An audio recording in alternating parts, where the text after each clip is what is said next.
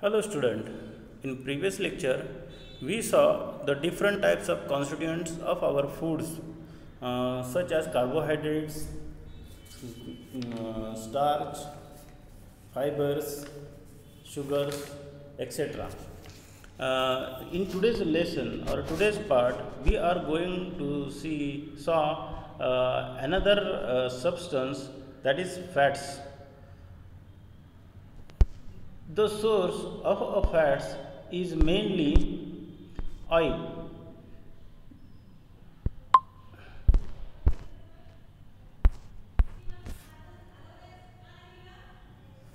mainly oil. From oil we get the fats uh, for our body. The fats in our body, it is another source of energy.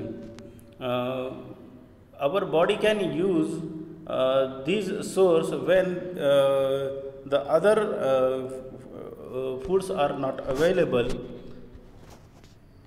So the fats is stored by our body under the skin. Uh, it is it has very much energy, more than carbohydrates and other substances, and we get these fats or fatty oils from different foodstuffs such as cream, butter, ghee, oil, etc. And nut, meats, egg, and yolk also contains these type of fats. It is stored under the skin, and the body uses these stored fats from time to time. So here are the pictures of different fatty substance, that is uh, different types of cheese, different types of oils, badam and groundnuts. These are majorly contains the fats, or it provides us fats in a major quantity. Uh,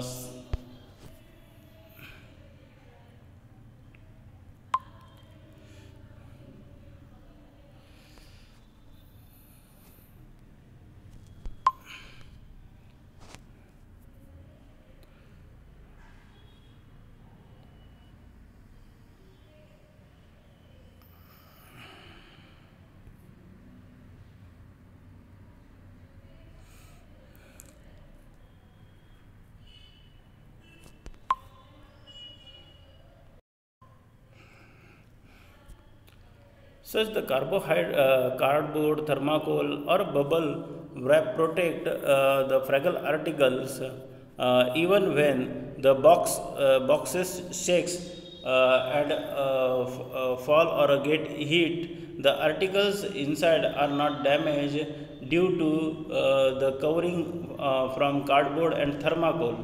Such a layer such a layer of fats in our body protects the internal organ. It does not causes for the injury from outside, and our body protected by such fats. uh,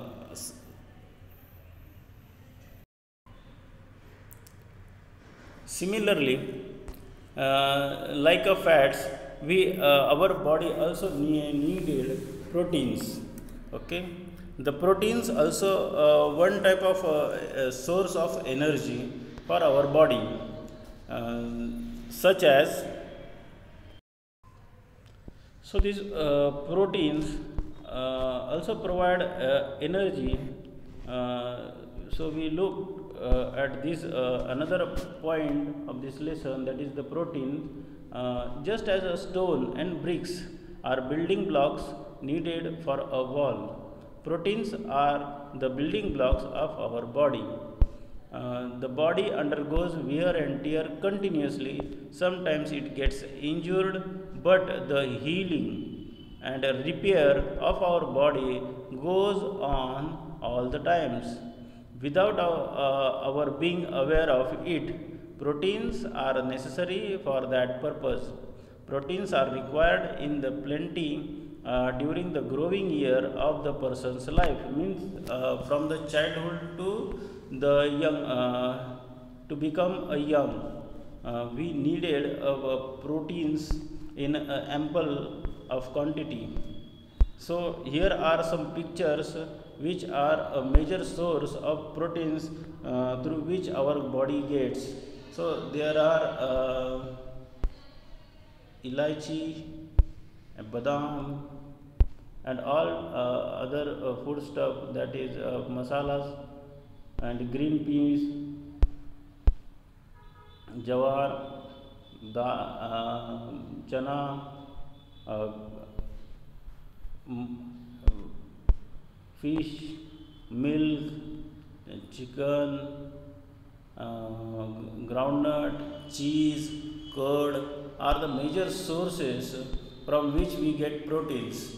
Okay, there are all the different types of dals, pulses, groundnut, milk, and milk product like yogurt, khoya, paneer. Khoya means khawa. From which we make pedas.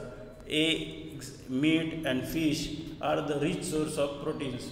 To get the required proteins, our daily diet should include dal, pulses, as well as milk and milk product. So our diet should be balanced with the carbohydrates, proteins, fibers, all the foodstuffs we must include in our day-to-day lunch or dinner. Okay, our body requires carbohydrates, fats, proteins in a large proportion. These foods constituents are called micronutrients. So all the carbohydrates, fats, and proteins from which we get the energy, these carbohydrates, fats, and proteins are called as micronutrients, which are gets from the balanced diet for our body. Next point is vitamins and minerals. In addition to the micronutrients, we get a certain food constituents in a very small quantity. These micronutrients are vitamins and minerals. So after these micronutrients such as carbohydrates, fats, proteins, we also need vitamins and minerals. Okay, vitamins, we have different types of vitamins which refers through the alphabet of such as A, B, C, D, E, and K.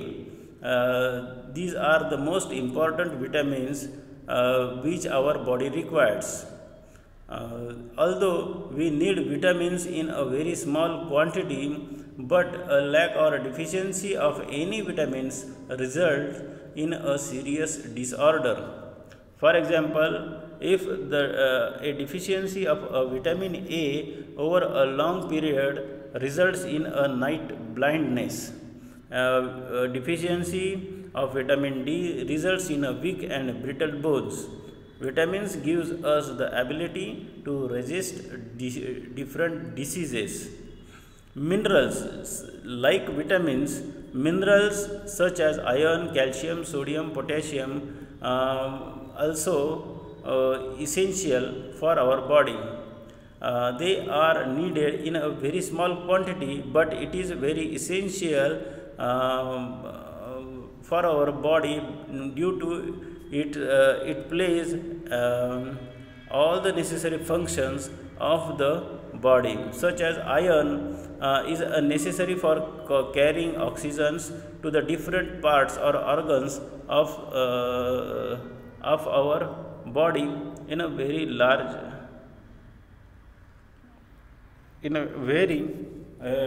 amount. So the main source are the vegetables and fruits, from which we get minerals and vitamins, such as from the sprouted green grams. We must include leafy vegetables, fruit vegetables, and fruits in our daily diet. Okay, such minerals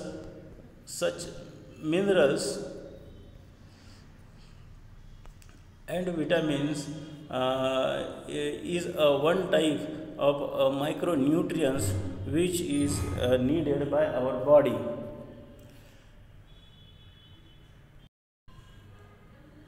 So students, like proteins, vitamins and minerals, we must include in our day to day life or food as a food stuff.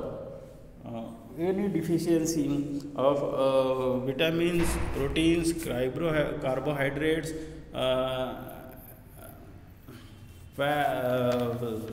fats, proteins, fibers, if we not include in our diet, it causes for the deficiency of our body, and it also leads to serious diseases by which our body weaken. So we must include all type of foodstuffs in our daily diet. Okay.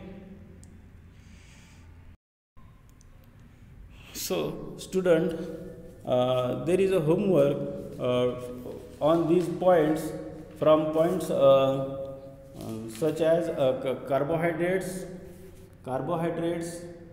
starch, sugar, fiber, fats such as protein, vitamins, also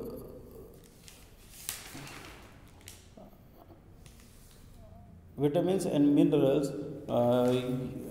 There is a homework for you to make questions, that is answer in one sentence on these syllabus of these lessons. Such points from carbohydrates up to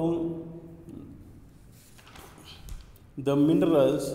You have to make some questions, that is up to minimum 15 to 20 questions, answering one sentence on this part of the lessons. Okay. Thank you students for hearing these parts. You must read the lesson with the using of the pencil, and make questions on another rough book or in a homework book, so you will understand thoroughly this part of the lessons. Okay. Thank you.